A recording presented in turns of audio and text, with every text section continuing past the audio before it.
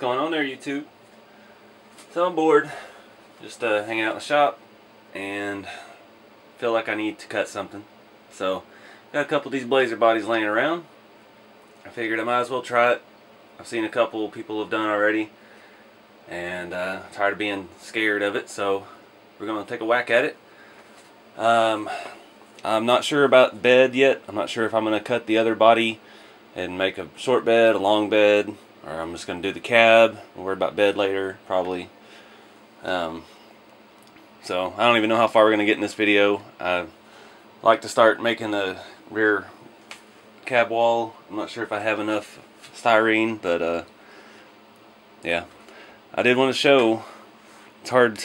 It's going to be next to impossible to get the show on here. Let me get the lighting better. There is a casting mark inside here. Let me pull my tape down. Not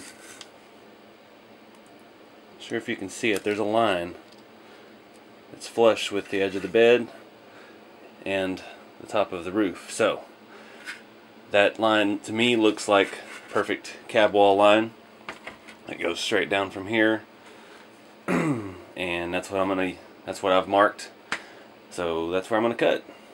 So I'm gonna take my new hacksaw and go to town. Alright guys, so I've been online looking at pictures of C10s, seeing where the rear window bottom is in correlation to the bottom of the side windows, and it does sit a little higher than this scale, probably a little more than 1/4 of an inch. So I've got some 2mm styrene here, and I'm starting the back cab wall. The best way I could figure out how to do this is to just set it on there, and then I'm going to take Sharpie and mark it from the inside. I'm going to hold it down, lose my cap. And when you do stuff like this, you have to remember how fat the Sharpie tip is, so my cuts will need to be pretty far out of, well, they're going to be outside my marks just a little bit. That's how it's going to play out. So that's a complex cut. I have to try to figure out how to do that out of 2mm styrene. Maybe a little tricky to do with a razor. I don't know. I'm going to brainstorm on it. Like I said, I didn't have any prep for this project. I just came in here and said, hey, I'm going to cut this into a truck. Alright guys, pretty good fit. I used the Dremel, a couple different bits. Actually came out a lot better than I figured it would. And a few little gaps to fill. There's just tiny little spots. That little corner there is a little off, but that's pretty good for first shot. I'm happy with the height for the wall to go. I've been looking at more pictures online. It's pretty accurate for a truck cab to be this. I mean, it's pretty square on the back, so I'm not going to modify this. I might round it out a little bit in sanding, but I'm not going to try to build the back out any. Still trying to figure out how to reinforce it, and how I'm going to make the recesses in the back wall. Not 100% sure I want to, but since I don't have a bed for it yet, I'm gonna try. I think I can get some thin styrene. It's just cutting out the stock trucks the real trucks have a rectangular shape. There's, I don't even know how many of them.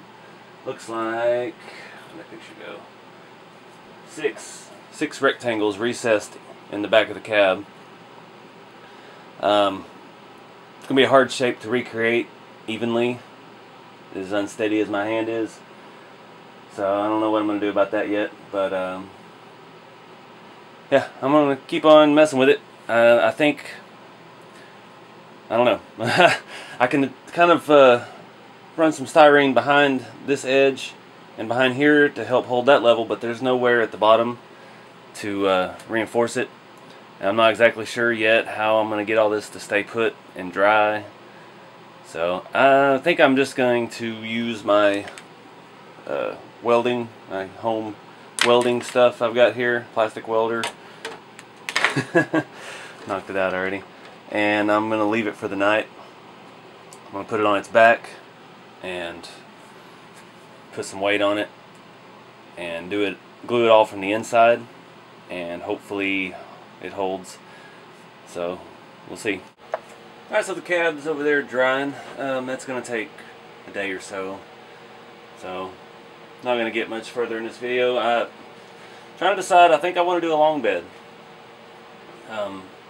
My grandpa had one of these 4x4 long bed. It was all brown and tan and 80s, but I'm trying to find how long I should make a long bed. Now the problem is, I think for this to be exactly correct, it needs to be a little longer on the back. Behind the tire wheel needs to be a little bit, but that would be a lot of work for little effect, so I'm not sure I'm going to go that far. Just kind of eyeballing right now. I'm looking at where the tape mark is, maybe, for the long bed. It's really hard to tell, but I think it'll be pretty easy. I can try to graft in some of the bed floor from the bed we cut off of that one, and all I got to do is fill this, sand that down, fill the door handle holes, and yeah, graft on the top. Just be a little bit of body work, but not too difficult. I mean, they give us enough there to that body line. We can make all kinds of stuff out of it. It's going to completely ruin this cab, but I guess that's the price we pay for scale. So yeah, I'm not sure. I'm going to wait on this. I'm not going to do this tonight because I want to make sure this is right. I don't want to hack up this body for no reason. So we're going to let the cab dry. We're going to sleep on the measurements here and see what looks right. So anyway, thank y'all for watching, and stay tuned for more.